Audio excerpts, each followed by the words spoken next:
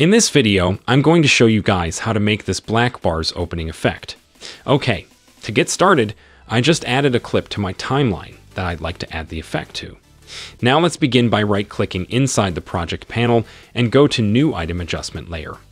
The default settings are fine here. Then drag the adjustment layer onto the track above you.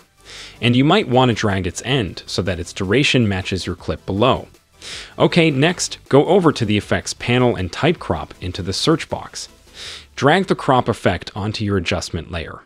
Now over in Effect Controls for your adjustment layer, you'll see your crop effect. Before we mess with the crop, make sure your playhead is positioned at the start. Then change the crop's top to 50%, and change the crop's bottom to 50% as well. Now click the stopwatch next to top to create a starting keyframe for the top crop. And click the stopwatch next to bottom to create a keyframe for the bottom. Move the playhead to where you want the animation to finish opening. Bye. Set the crop's top to 0, which will automatically create a second keyframe.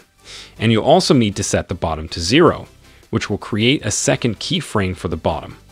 Okay, now when I play this back, I have a nice looking black bars opening effect.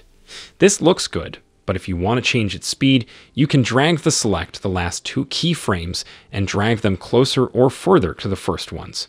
Since I drag mine closer, it's going to speed up the opening effect. If you want to smooth out your animation, you can drag to select the last two keyframes again, but this time, click one of them and select Ease In.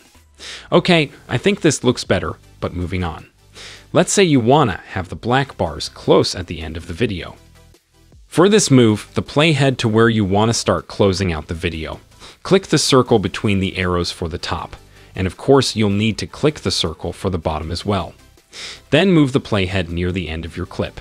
Set the top and bottom to 50%. Alright, and now my clip closes out to black as well. But yeah, that's it for me.